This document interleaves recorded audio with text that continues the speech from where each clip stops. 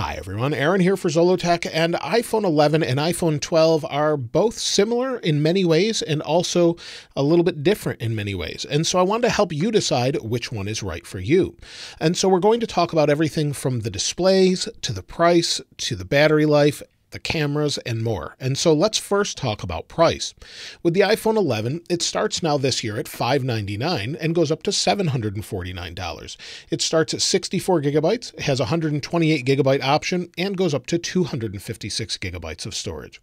With the iPhone 12, it's a little bit more expensive. This year it's $799 and goes up to $949. And if you want it unlocked, you actually have to pay an additional $30, which is something we haven't seen before with Apple. It starts at 64 gigabytes, has a 128 gigabyte option, and goes to 256 gigabytes. So you have the same storage options between the iPhone 11 and the iPhone 12. When it comes to colors, as you can see here, the iPhone 11 comes in green, which I have here. It also comes in white, black, yellow, purple, and product red. There's one less color with the iPhone 12, but you can see I have the new blue color here. It comes in white, black, green, and product red along with this blue. And so we have very similar colors, although they're a little bit more maybe deep colors with the iPhone 12 as opposed to pastel colors with the iPhone 11.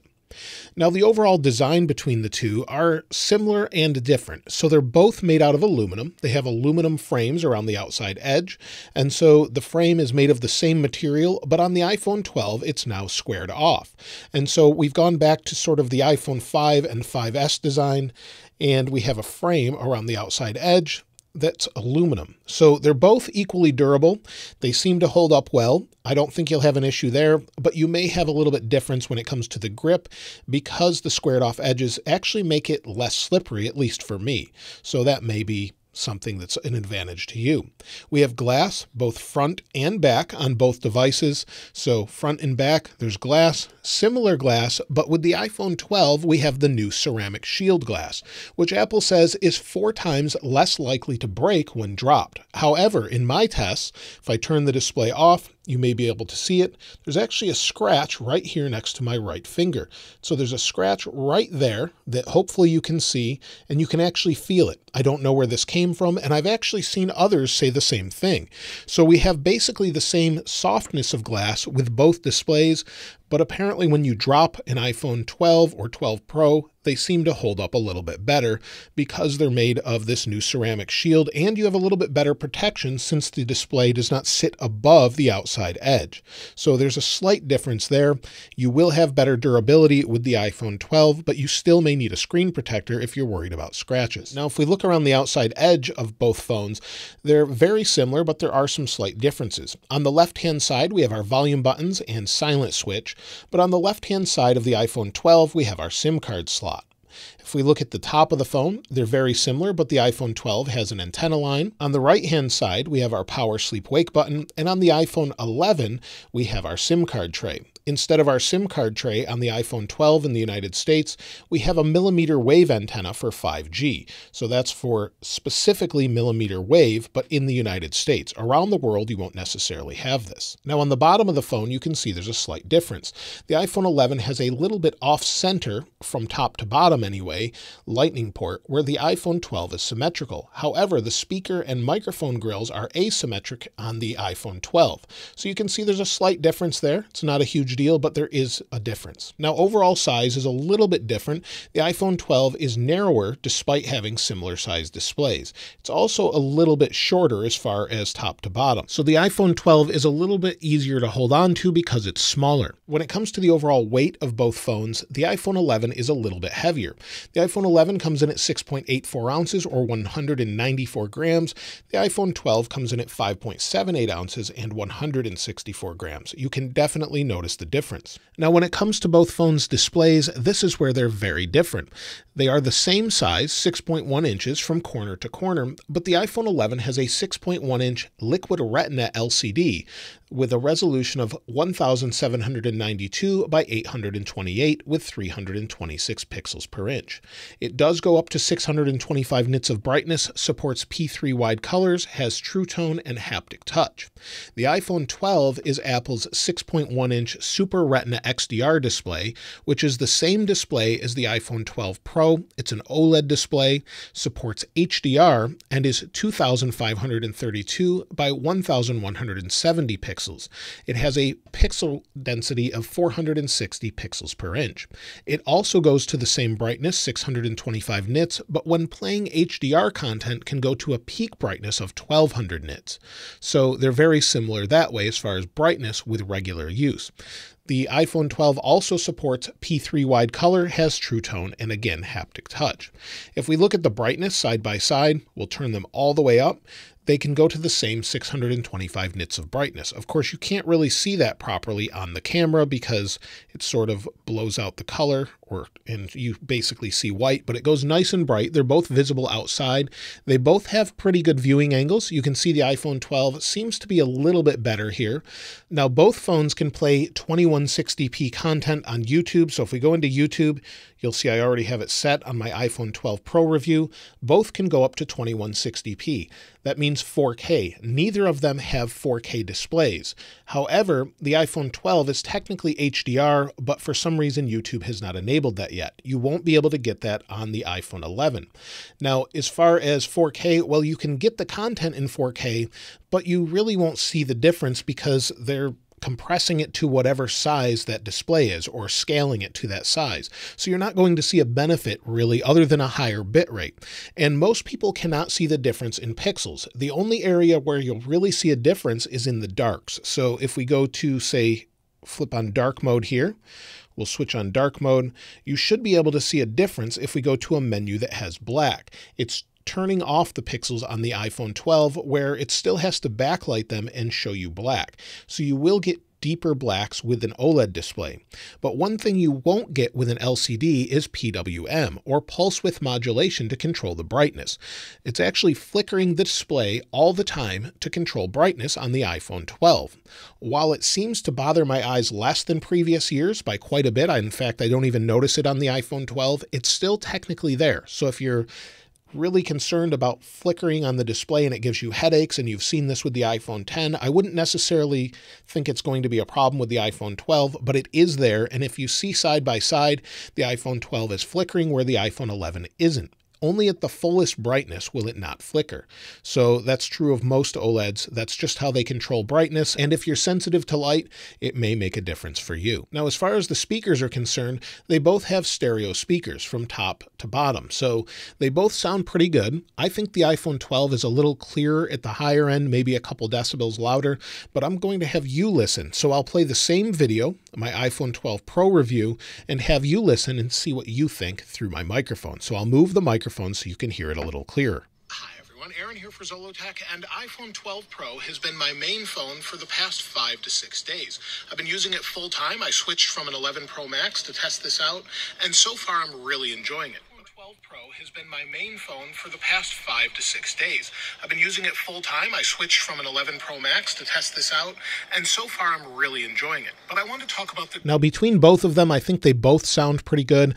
I don't really have any complaints there. The sound is loud and clear, and maybe it's a little bit deeper or richer with the iPhone 11, where I think the iPhone 12 may be a little bit clearer, but not as rich of a sound. So that's just my take on it.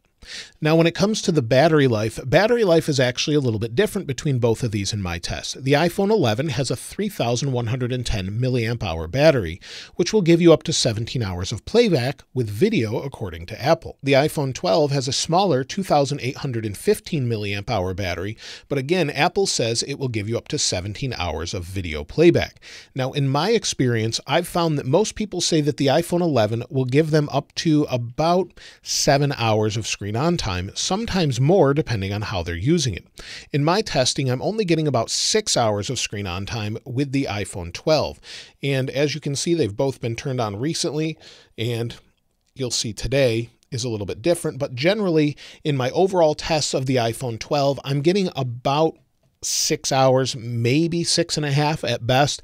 I can pretty easily get 7 hours with the iPhone 11, and many people get more than that. So there is definitely a battery difference. It may have to do some with the display, being that it's lower resolution and LCD on the iPhone 11, where the OLED, even though you're using an OLED display in dark mode, it's still pushing more pixels, and maybe that affects it more.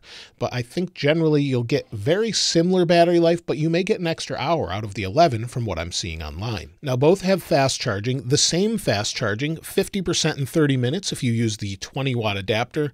So if you're using Apple's 20-watt adapter, you'll get the same sort of charging speed. They both support wireless charging, but you can use the new MagSafe charger with the iPhone 12. It holds on to the back, charges it through Qi wireless charging, and is a fairly secure connection. It won't fall off unless you really force it off, and you do have to disconnect it. So it's very similar to just plugging in, but both phones can charge off of this, but you'll get up to 15 watts of fast charging with MagSafe on an iPhone 12. You also get MagSafe accessories such as the clear case. You can see where the magnet rings are in the back, and this helps charge and hold on to different accessories as well. So it's a little bit of an advantage as far as maybe faster wireless charging, but both of them support wireless charging, and you can charge on any Qi compatible wireless charger. You'll get the same speeds when using the 20-watt adapter though. And one thing before we continue to the speed is you'll see immediately, now that I've been using the phone for a little while, how many fingerprints are on the back of the iPhone 12.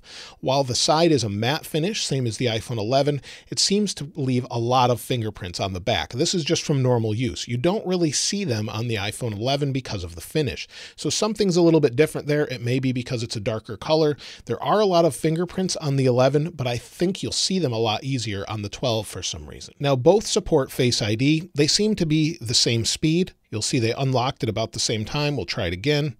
And they unlock basically the same. So you're not seeing an advantage there. You have the same security, but you won't really see a speed difference when unlocking the phones. However, with the iPhone 11, it has the A13 Bionic CPU in it with the next-gen neural engine, where Apple says the iPhone 12 has the A14 Bionic CPU with 4 gigabytes of RAM and the third-gen neural engine. So both have the same amount of RAM. There's just new processors in the iPhone 12 that are a little bit faster. Now, in my overall use, you will notice a difference with things like the camera. When you're taking video, it can do a better job because of that new neural engine. But with regular use, day-to-day use, going between different applications, you're really not going to notice a difference just switching between apps. So maybe you want to go into, let's go into the App Store on both. You'll see that sometimes one will load faster than the other. They're about the same in almost everything you do, except for when you're doing heavily computational sorts of tasks, maybe recording HDR video and it's processing video in real time.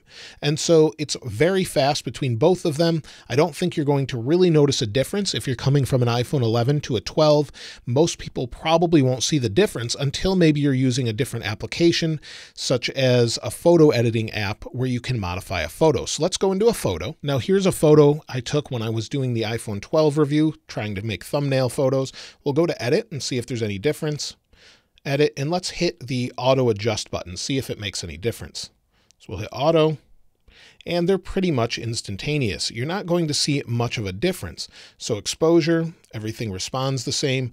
Although I will say that I think the iPhone 12 did a better job at auto adjusting the photo. So we'll discard the changes and you'll see it's equally fast. Now, other than opening applications and editing photos, I wanted to try something a little bit more processor intensive, such as exporting 4K video. So if we open up iMovie, you'll see I have the same projects here for the most part, but this is the exact same video that I have here. So you'll see the video is 3 minutes and 47 seconds on both devices. We'll hit edit. And we'll go to, well, the same point here. You'll see it says Zollotech. Go to the end. And you'll see it's the exact same length, 3 minutes, 46.9 seconds or so. We'll go to the beginning. It's the exact same video. And so let's see how fast we can export this video on both devices and see if there's any difference.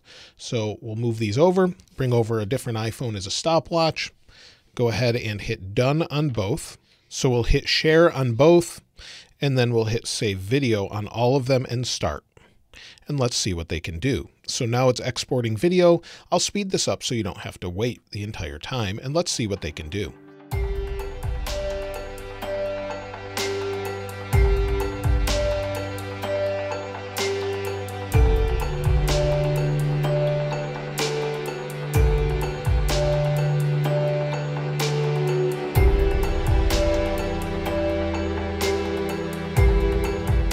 So you can see they both completed within seconds of one another. Now it depends on when you're exporting this, as I tried the same test a little bit earlier and found different results. I found the iPhone 12 was able to process the same video about a minute faster, so I don't know what the difference is. I did let both phones cool down, but after processing, the iPhone 12 is a little bit warm, and the iPhone 11 is also about the same temperature. So they're similar as far as heat, although I think that the iPhone 12 does feel a little bit warmer. Maybe that's due to its smaller chassis size and newer CPU.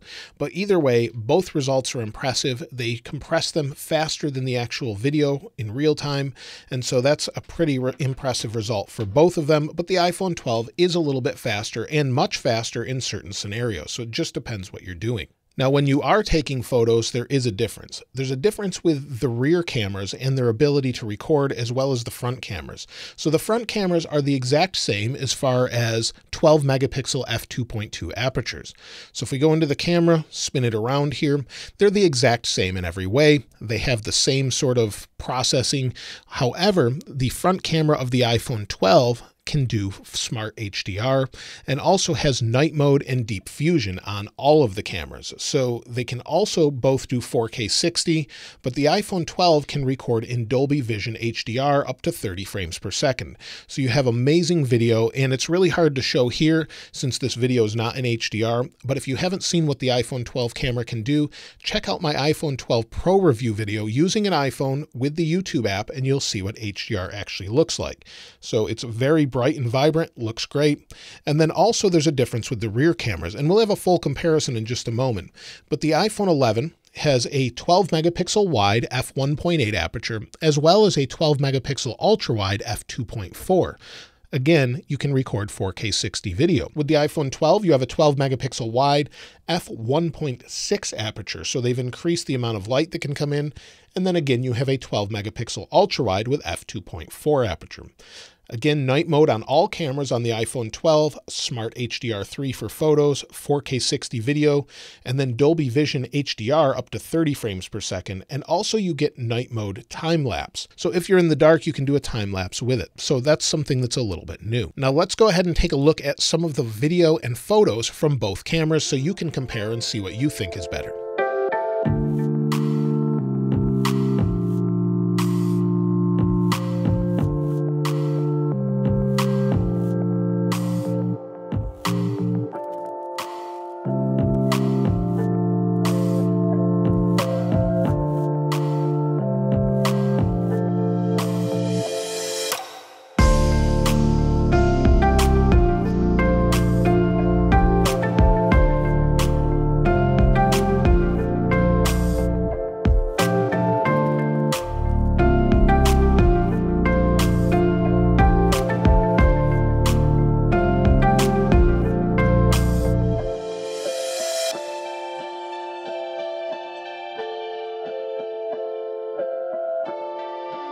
So this is the forward-facing camera of the iPhone 11 and the iPhone 12. And from what I can see, they look about the same. The background is kind of blown out on either one. Of course, I can't do HDR because you won't be able to see that without me actually uploading in HDR. So it's a little bit difficult to do, but hopefully they sound about the same. So here's the iPhone 12. Here's the iPhone 11. Let me know which one you think sounds and looks best in the comments below.